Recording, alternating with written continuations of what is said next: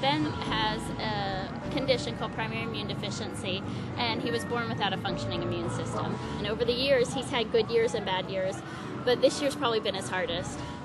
He was 5 at the time when he made the wish, and he said, all I want to do is build something at LegoLand that stays in LegoLand forever. Yay. He said, I would like to make a wishing well where people can make wishes and donate money to the Make-A-Wish Foundation, and that they can remember the Make-A-Wish Foundation. And he's like, and how cool so many kids come to LegoLand and see LegoLand.